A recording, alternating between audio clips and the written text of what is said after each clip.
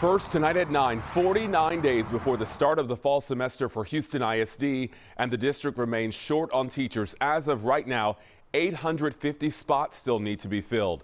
Fox 26's Sherman Desselle joining us live to tell us how the district plans on closing that gap. And I know, Sherman, you also spoke to a new teacher who's getting ready to start this new school year. Yeah, that's right. Good evening, Jonathan. Houston ISD officials tell me that they are actually hopeful that they will fill this large teacher shortage gap by late August. That's the start of the fall semester. Meanwhile, the local union president has weighed in on this, saying that better wages and incentives are a step in the right direction, but there's still a lot of work to do.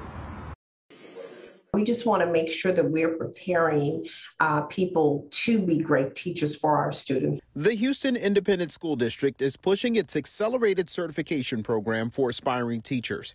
There are new incentives in ACP this year. If the district hires that teacher at the end of the one-year program, certification costs are reimbursed.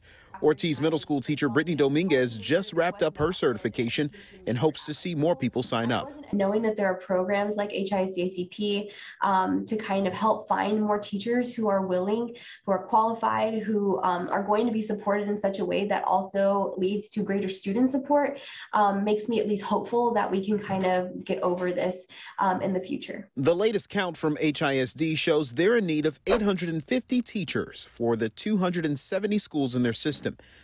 Houston Federation of Teachers say this time of the year, they're usually short of 500 to 600. The wages are more competitive now, with a starting salary of $61,500 and a $5,000 stipend if that teacher goes to a school with a greater need. Union President Jackie Anderson believes this will make a difference in the gap, but there's still room for progress. It's moving in the right direction, but we're going to have to do better. Because when you actually consider the starting pay in most of our surrounding districts and in HISD, it does not compare to the work you do.